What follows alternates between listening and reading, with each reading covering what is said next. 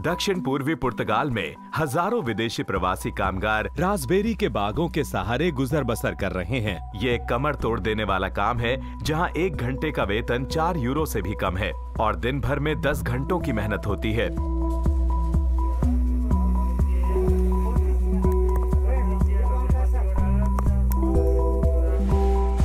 चार साल पहले मनराज सिंह भारत में अपना गांव छोड़कर यहाँ काम करने आए।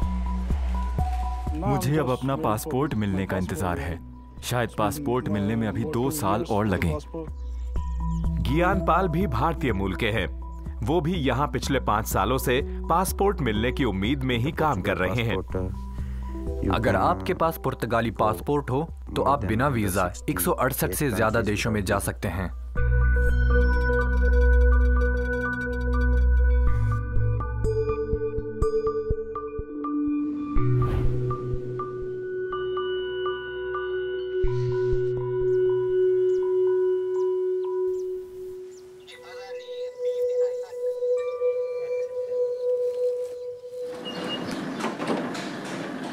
ये दोनों भाई रास्पबेरी के इस बागान में काम करते हैं। मनप्रीत सिंह पाकिस्तान से लगे भारत के पंजाब राज्य से हैं।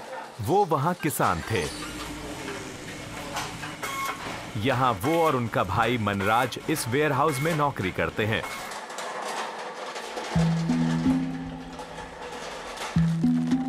यूरोपीय बाजार के लिए इस फल को सस्ते में उपजाने के लिए पुर्तगाल को कृषि मजदूरों की जरूरत है। तो भारत, नेपाल, थाईलैंड, पाकिस्तान और बांग्लादेश जैसे देशों से सस्ते कामगारों को आकर्षित करने के लिए पुर्तगाल की सरकार ने एक तरकीब निकाली कि 7 साल यहाँ काम करो और उसके बदले पुर्तगाल की नागरिकता लो। इस स्कीम का लाभ उठाने की शर्त है कि कामगार पूरे समय रहने और कानूनी तौर पर काम करने के लिए पंजीकृत होंगे। साथ ही वो सामाजिक सुरक्षा सिस्टम में फीस देंगे और अच्छी पुर्तगीज भाषा बोलेंगे।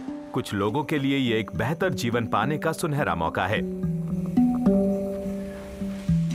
मनराज भी वही हासिल करना चाहते हैं जो उनके भाई को मिली हुई है, यानी पुर्तगाल की नागरिकता।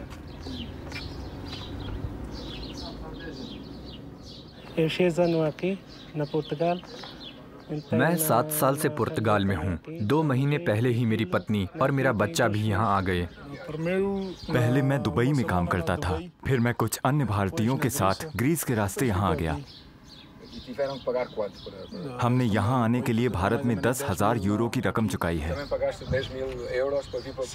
मनप्रीत को भी इतनी ही रकम चुकानी पड़ी थी।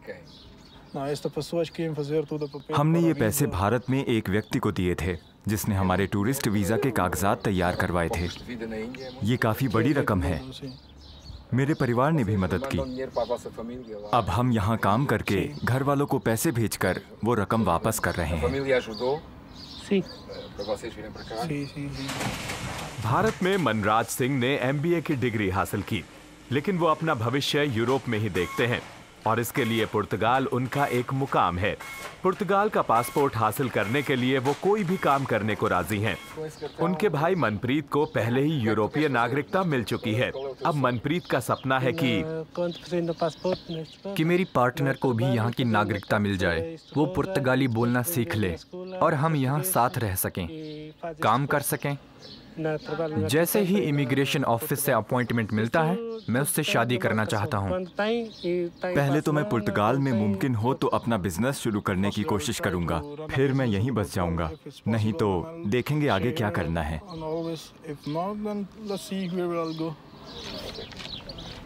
उन्होंने हमसे बस एक ही बार बात की। दोनों भाई यहाँ पर अपनी जिंदगियों के बारे में ज्यादा बातचीत नहीं करना चाहते। वो यहाँ चुनिंदा विदेशियों में हैं, जो सीधे रास्पबेरी फार्म के लिए काम करते हैं। ज्यादातर कामगार ठेकेदारों के जरिए नौकरी पर रखे जाते हैं। वो मुश्किल हालात में काम करते हैं। कृषि से जुड़ी यहाँ की कंपनियों को खुद का प्रचार पसंद नहीं है, इसलिए सिर्फ एक कंपनी ने हमें अपने बागों में शूट करने की अनुमति दी। इस कंपनी का नाम है मोनोकल एग्रीकोला। यहाँ हर कामगार के पास अपना एक नंबर है, जो वो अपने रास्पबेरी के डिब्बों पर चिपकाते हैं। हर बात का हिसाब रखा जाता है। एक शख्स कितने फल तोड़ रहा है, फल तोड़ने में कितना समय लग रहा है और तोड़े गए फलों की दशा कैसी है। इसी के आधार पर तय होता है कि किसे कल फिर काम पर आने की अनुमति होगी।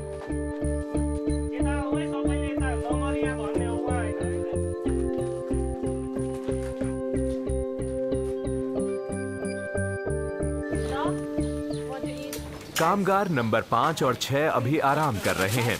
ये उनका लंच टाइम है। नेपाल। हाँ, नेपाल से। कितने वक्त से पुर्तगाल में हो? 2 साल से। मैं 4 साल से।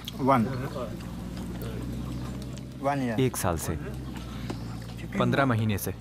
मैं थाईलैंड से हूँ। थाईलैंड से? हाँ, थाईलैंड से। पुर्तगाल आए कितना वक्त हो गया?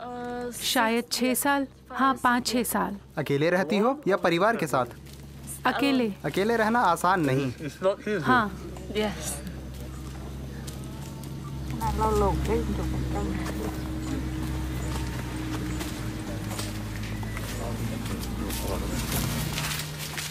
अंटोनियो पाइसाना इस कंपनी के मालिक हैं।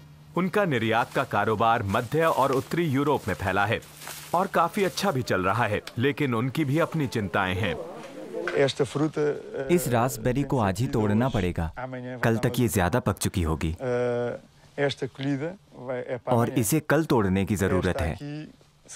इसे 2 दिन बाद और इसे अगले हफ्ते तोड़ना होगा। एक दिन में 500 से 700 किलो रास्पबेरी तोड़ने के लिए हमें 15 से 20 कामगार चाहिए। हम पूरी तरह से उनकी कार्यकुशलता पर ही निर्भर हैं। कुछ कामगार 1 घंटे में 7 किलो तोड़ लेते हैं और कुछ 2 किलो ही तोड़ पाते हैं। दुर्भाग्यवश मैं उन्हें उनके काम की क्वालिटी के अनुसार वेतन नहीं दे सकता। मुझे तो उन्हें घंटे के हिसाब से ही पैसा देना है। हमने उनसे पूछा कि क्या ठेकेदार कामगारों का उत्पीड़न करते हैं। उन्होंने कहा उन्हें इसकी जानकारी नहीं। वो यहाँ गैर कानूनी तरह से लाए गए हैं या नहीं, मुझे ये तो नहीं पता। हालांकि मुझे ये पता है कि वो यहाँ पंजीकृत हैं और हमने उनका टैक्स भरा है। जो कंपनियां मेरे संपर्क में हैं, वो लोगों को वेतन देती हैं, नहीं तो कामगार खुद शिकायत कर देंगे। वो बेवकूफ नहीं हैं। रास्पबेरी कंपनियां बमुश्किल ही लोगों को सीधे नौकरी पर रखती हैं। मुझे लगता है हो सकता है हमें भविष्य में वही तरीका अपनाना पड़े। फिलहाल ये कंपनियां कामगारों के रहन सहन की परवाह किए बिना कम वेतन की वजह से ज्यादा मुनाफा कमा रही हैं। उनके गुजर बसर का जिम्मा ठेकेदारों पर छोड़ दिया गया है। पूरे दिन काम करने के बाद एक बस कामगारों को उनके घर छोड़ती है। ये ठेकेदार अक्सर उसी देश के होते हैं जहाँ के कामगार हैं और इनमें से ज्यादातर पहले खुद फसल काटने वाले मजदूर थे, लेकिन अब रोजगार देने वाली एजेंसी खोल ली है। ज्ञानपाल ठेकेदार हैं।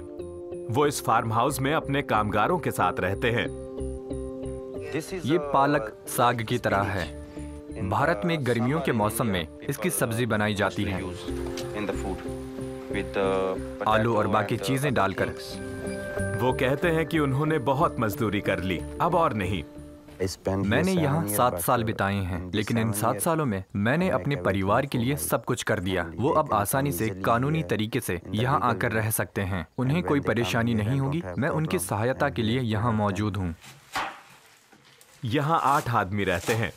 इस समय उनमें से कुछ काम पर गए हैं। ज्ञानपाल उनके लिए काम ढूंढते हैं। वो सबका वेतन इकट्ठा करते हैं और उनमें से करीब 100 यूरो वो किराए के रूप में काट लेते हैं। वो ये नहीं बताना चाहते कि वे अपने लिए कितना रखते हैं।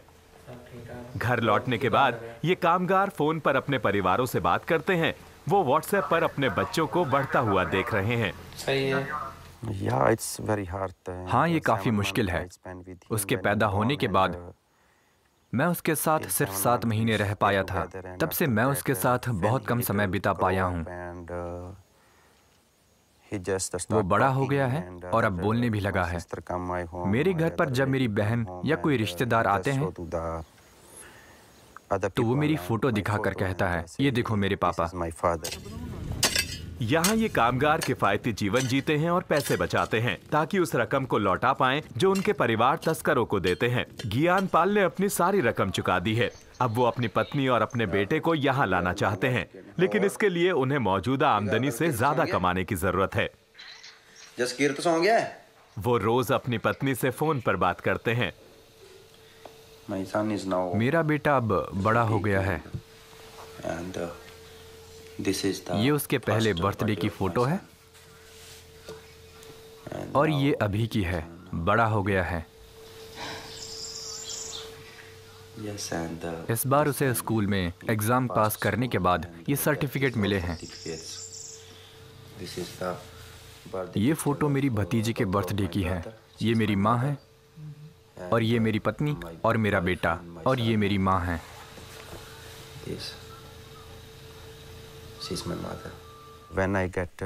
जब मुझे अपना रेजिडेंसी कार्ड मिला, मैं सेंटर पर गया और मैंने पैसे दिए। स्कैन के लिए उंगली दी। मैं बहुत खुश था। फिर मैंने घर फोन किया और अपने पिताजी से बात की। वो भी ये सुनकर बहुत खुश हुए। उन्होंने कहा कि मेरे लौटने पर वो एक शानदार पार्टी देंगे। क्योंकि मैं 4.5 साल बाद घर वापस जा रहा था, लेकिन मेरे हाथ में कार्ड आने के 4-5 दिन पहले ही उनका निधन हो गया। अगर 1 हफ्ते पहले मुझे कार्ड मिल जाता तो मैं उन्हें मिल पाता।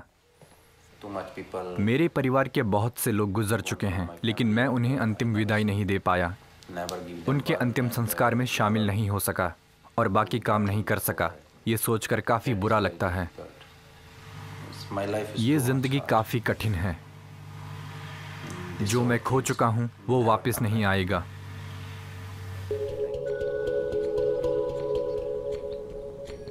ज्ञानपाल जैसी यहां हजारों कहानियां मौजूद हैं।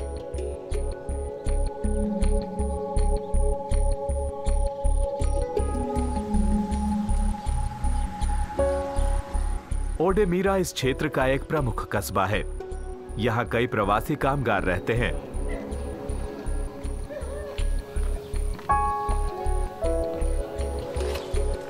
डोरा डियाज पुर्तगाली हैं। वो 3 भारतीयों द्वारा चलाई जाने वाली एक ठेकेदारी कंपनी में मैनेजर हैं। इस कंपनी का मालिक हाल तक हार्वेस्ट वर्कर था।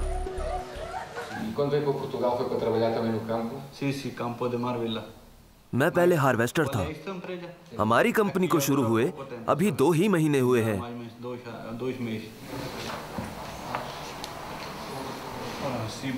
डोरा डियाज बताती हैं कि पुर्तगाल की नागरिकता पाने की उम्मीद में बैठे कामगारों को क्या भुगतना पड़ता है।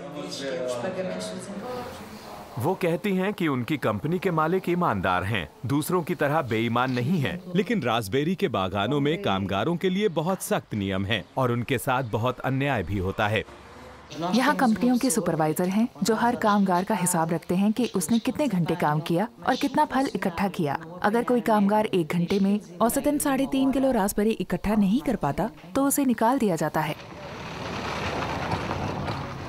यहाँ ओडेमीरा में डोरा की कंपनी ने कामगारों को रहने के लिए किराए के घर दिए हैं, लेकिन वो घर कहाँ स्थित हैं, उनकी दशा क्या है, वो या तो हमें दिखा नहीं सकती या दिखाना नहीं चाहती। ठेकेदार कामगारों के वेतन में से पैसे काट लेते हैं। इसमें से वो किराए और काम पर आने जाने के पैसे लेते हैं। हम उनसे पूछते हैं कि डोरा की कंपनी कामगारों के वेतन में से कितनी रकम लेती है और कामगारों को असल में कितना मिलता है। ये कंपनी सीक्रेट है, कंपटीशन की वजह से बता नहीं सकते। अगर दूसरी कंपनी ने हमसे 10 सेंट कम में भी कामगारों को ऑफर कर दिया तो हमें ऑर्डर नहीं मिलेगा। कुछ कंपनियां तो इतने कम वेतन पर कामगारों को ऑफर करती हैं कि अंत में उन्हें न के बराबर पैसा दे पाती हैं, या फिर वो सामाजिक सुरक्षा फीस और टैक्स नहीं देते।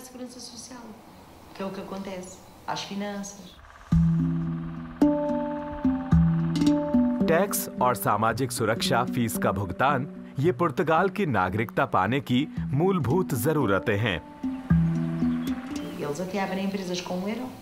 कुछ ऐसे भी लोग हैं जो 1 यूरो की लागत से कंपनी खोल देते हैं और मोटा पैसा कमाकर फरार हो जाते हैं। ये कंपनियां कामगारों को बंदी बनाकर रखती हैं। उनका पासपोर्ट ले लिया जाता है। पासपोर्ट के बिना तो वो असहाय हैं। यहाँ पुर्तगाल में सब डरे हुए हैं, डर जैसा उनके अपने देश में था। कोई भी आगे आकर ये नहीं बताना चाहता कि उसने टूरिस्ट वीजा पाने के लिए किसको पैसे दिए, क्योंकि फिर भारत, नेपाल या थाईलैंड में मौजूद उसका परिवार खतरे में आ जाएगा। थाईलैंड के कुछ लोग तो टूरिस्ट वीजा के लिए 20,000 यूरो की भारी रकम चुकाकर पुर्तगाल आए हैं।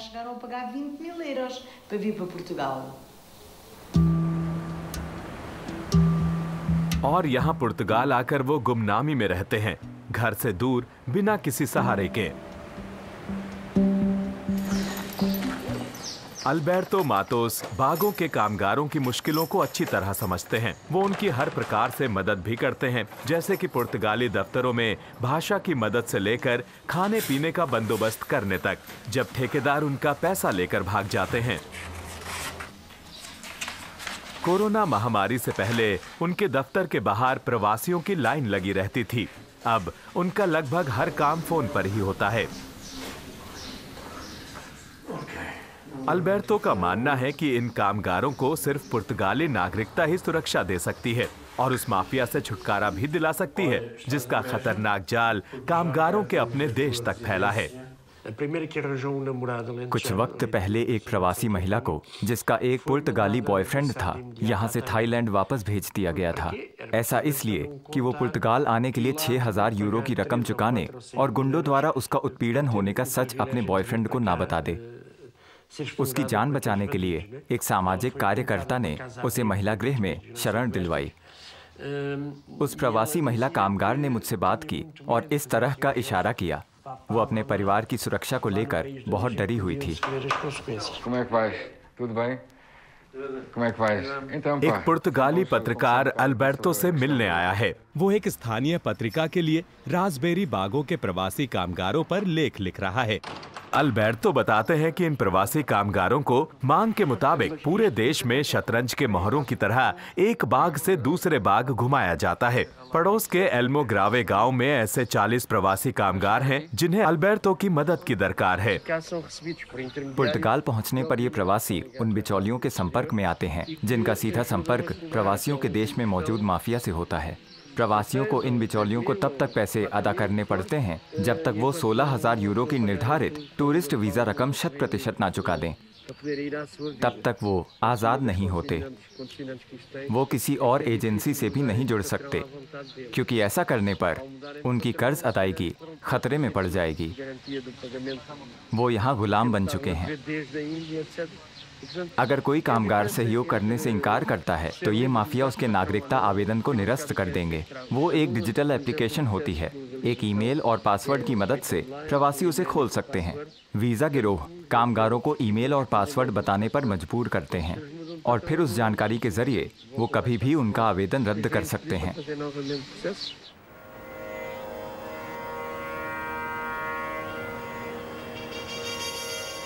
ऐसा अनुमान है कि इस इलाके के बागानों में लगभग 20,000 प्रवासी काम करते हैं।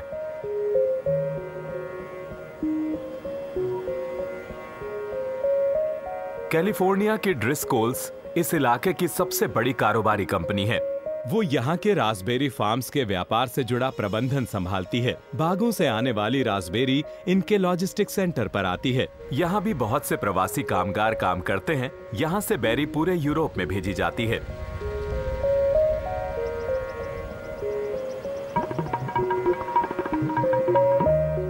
पुर्तगाल की सरकार इस ग्रीन हाउस इलाके को दुगना करने जा रही है, यानी यहाँ और कामगारों की जरूरत पड़ेगी, उस काम के लिए जिसे स्वयं पुर्तगाली लोग नहीं करना चाहते।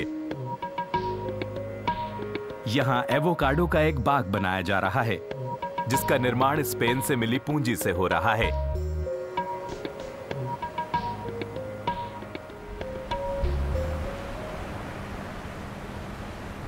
यहाँ समुद्री तट के करीब रहने वाले कई लोग पर्यटन से आजीविका कमाते हैं, जिनमें से ज्यादातर हाइकर हैं। लेकिन कोरोना महामारी के कारण पर्यटकों का आना बंद है। अब कुछ प्रवासी यहाँ लहरों के किनारे समय बिताने आ जाते हैं।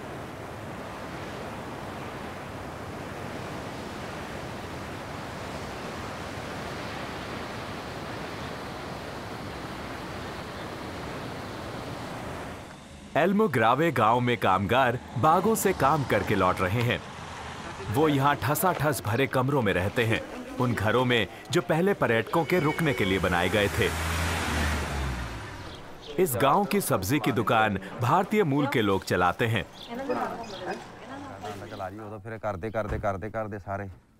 अल्बर्टो मातोस और पुर्तगाली पत्रकार इन प्रवासियों के घरों को देखने जा रहे हैं। यहाँ कोरोना के चलते 40 कामगारों को क्वारंटीन किया गया है। अल्बर्टो बताते हैं कि 2 संक्रमित लोगों को अस्पताल में भर्ती करवाया गया था।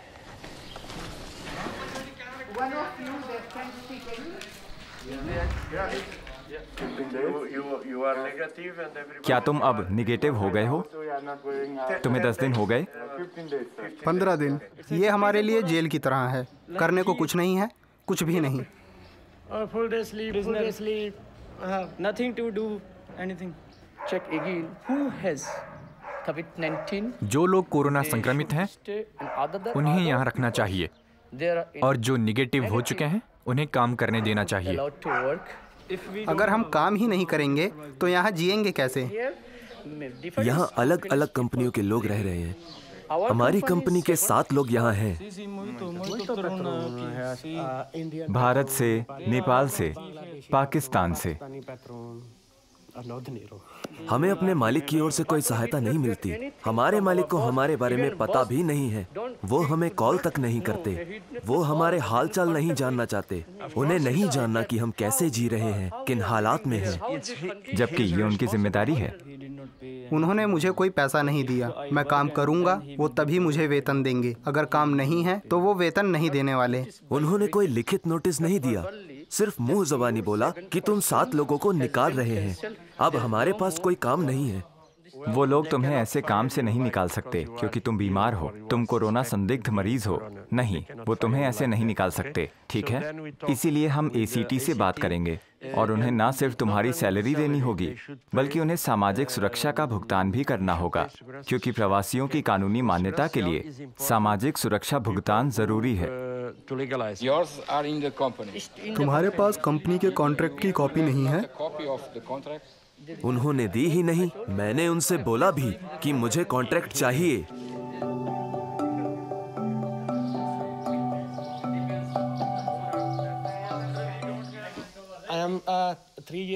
मैं यहाँ 3 साल से हूँ, लेकिन अभी तक सिर्फ 1000 यूरो ही भारत भेज पाया हूँ। मैंने पिछले महीने मकान मालिक को हॉस्टल का किराया दिया। मैं भारत से अपने साथ 120 यूरो लेकर आया था। मकान मालिक बोला कि किराया 130 यूरो है, तुम्हें 10 यूरो और देने पड़ेंगे। लेकिन मैं अब 10 यूरो कहाँ से लाऊंगा? एक आदमी का किराया 150 यूरो और एक कमरे में 4 लोग हैं। वो हमें अपने कमरे दिखाना चाहते थे, लेकिन एक केयरटेकर ने ठेकेदार को फोन कर दिया और हमें घुसने नहीं दिया।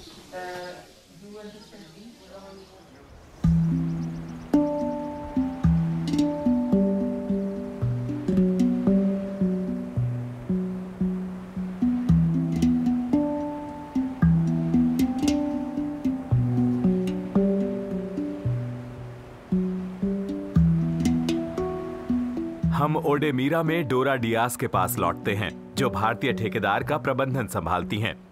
वो अपने भारतीय मूल के बॉयफ्रेंड को काम से लेने जा रही हैं। वो नहीं चाहती कि हम उनके बॉयफ्रेंड की काम वाली जगह को कैमरे में शूट करें। यहाँ के माहौल में हर जगह डर है। मैं दफ्तर का काम करने के अलावा लोगों के लिए बागानों में नौकरी भी खोजती हूँ। मैं जैसे हो सके वैसे मदद करती हूँ। माफिया के लोग उनसे हर चीज के पैसे वसूलते हैं, सिर्फ टूरिस्ट वीजा के ही नहीं बल्कि वर्क कॉन्ट्रैक्ट, टैक्स नंबर, नगर पालिका का पंजीकरण, इन सब के पैसे भी ऐंठते हैं। कई प्रवासियों को तो हेल्थ इंश्योरेंस की जानकारी ही नहीं है। उन्हें नहीं मालूम कि उन्हें बीमारी भत्ता मिल सकता है। मेरा बॉयफ्रेंड यहाँ काम करता है। ये इस इलाके का सबसे बड़ा रास्पबेरी बाग है। ये एक डच आदमी का है। डोरा का बॉयफ्रेंड भी एक ठेकेदार के जरिए ही नौकरी पर लगा है। इन दिनों वो टमाटर की खेती कर रहा है। रास्पबेरी बागों के कामगारों के लिए तो ब्रेक के दौरान आराम करने को तंबू तक नहीं है। उसके मुकाबले यहाँ हालात बेहतर हैं। उनके बॉयफ्रेंड का एक सहकर्मी डोरा से मदद मांग रहा है। वो है गुरविंदर सिंह, मेरा बॉयफ्रेंड। हम तुम्हारा इंतजार कर रहे हैं। क्या तुम चाहते हो कि मैं तुम्हारे रिश्तेदारों को रखूं? वो तब तक नहीं जाना चाहते जब तक उनके पैसे नहीं मिल जाते। मैं काम के लिए लोगों को ढूंढ रही हूँ। मुझे मालूम है। उन्होंने कितने वक्त तक यहाँ काम किया है? 5 या 6 हफ्ते, लेकिन बिना किसी वर्क कॉन्ट्रैक्ट के। उसके रिश्तेदार का बॉस उनका वेतन नहीं देगा। फोरमैन उन लोगों को बुरा भला कहता रहता है। वो लोग अपना वेतन लेकर यहाँ से निकलना चाहते हैं। वो किसी अच्छी कंपनी में काम करना चाहते हैं। हम क्या करें? मुझे कल फोन करना, मैं कुछ करती हूँ। Esta empresa é de onde? Fronteira? É ao pé da fronteira de Espanha. Devem estar em Évora. हमारे इन ग्रीन हाउस में लगभग 230 लोग काम करते हैं। उसमें से 100 भारतीय हैं और बाकी के पुर्तगाली। इस कंपनी में कोई प्रवासी कर्मचारी पक्की नौकरी पर नहीं है, सिर्फ पुर्तगाली ही पक्की नौकरी पर हैं, है ना? यहाँ 2 भारतीय हैं जिनकी नौकरी परमानेंट है, वो भी इसलिए क्योंकि उनके पास पुर्तगाली नागरिकता है। आपको यहाँ पक्की नौकरी तभी मिलेगी जब आपके पास पुर्तगाल का आईडी कार्ड हो। एक ठेकेदार के जरिए काम मिलने पर आप ज्यादा नहीं कमा पाते, सिर्फ 625 यूरो। वो यहाँ रहने के लिए काफी नहीं। लोग लगातार काम करते रहते हैं, लेकिन अंत में कुछ हासिल नहीं होता। 1 साल बाद मैं भी पुर्तगाल का नागरिक बन जाऊंगा।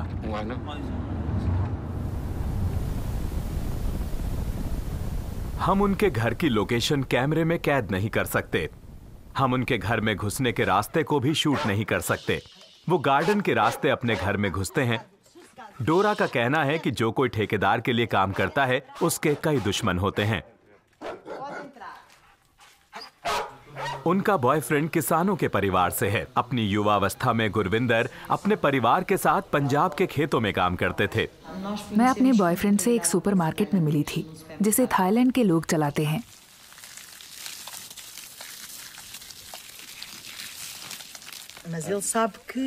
उसे मालूम था कि भारत में कोई अवसर नहीं है। एक किसान के तौर पर आप भारत में कुछ नहीं कमा सकते।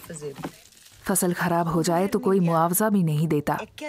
दिल्ली की सरकार किसानों पर मनमानी दाम थोपती है। हाँ बिल्कुल, वहाँ हालात खराब हैं।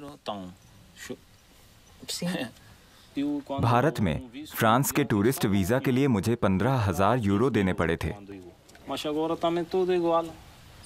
यूरोप आने के लिए आपको 15 से लेकर 16,000 यूरो तक देने पड़ते हैं।